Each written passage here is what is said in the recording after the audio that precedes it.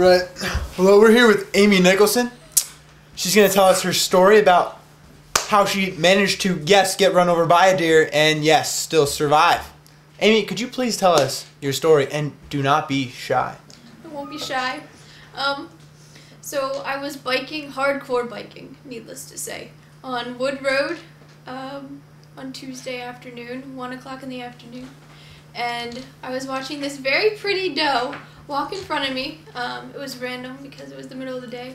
So I was focused on that, watched her walk up over the hill, and then I heard something rumble off to my right, and it was this massive buck in mid-air off the hill.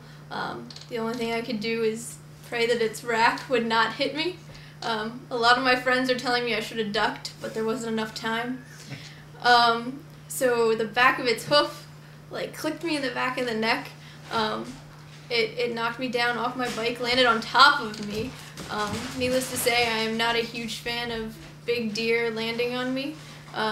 It rolled, got up, and ran away. So it was the scariest hit and run accident I've ever been in my life. But adrenaline was kicking. So I biked the whole way back to Carnes. I made it back there, and that's when I realized that I was in a lot more pain than I thought. Yeah, that's my story. And then Kate went and found my deer. We cut the antlers off, and she stuffed it for me. So I have it as a keepsake.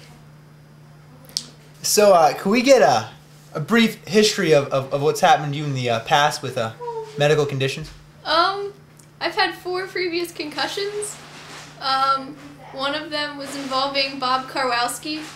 We were playing ultimate frisbee, and he decided to take his anger out on me and turned around and just hammered me to the ground, and my head hit a rock.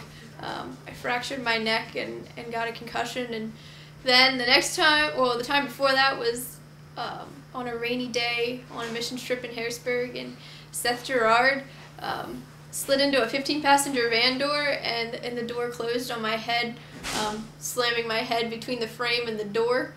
So that was quite painful, but it caused a concussion.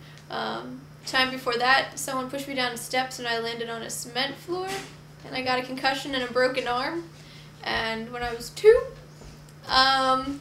my brother and I were at the grocery store with my dad, and there's signs on the back of the grocery cart that say "Do not ride on the grocery cart." They were meant for me and my brother, because he flipped the grocery cart and landed on my head and got another broken arm. So I'm accident prone. Did you receive any celebrity status while you were in the hospital?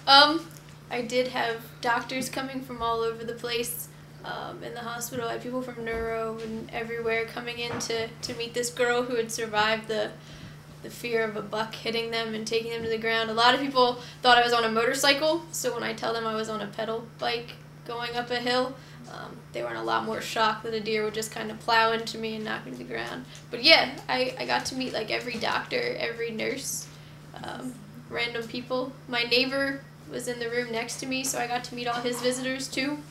So my name got spread around, that's for sure.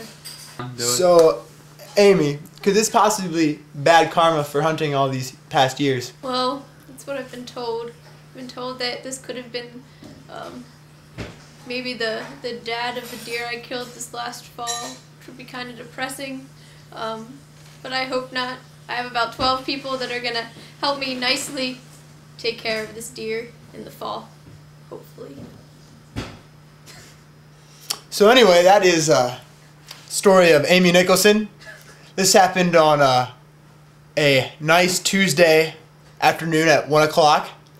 And no, there was no rain. Wasn't even a hint of rain, actually, and it was broad daylight. This deer managed to crush her body, her brittle body, as a doctor has put it, and she's still alive. We praise God for that, and we praise God for what He will do in Amy's life. Thank you. That is Ken Hosmith, live in Amy's house. Have a good day.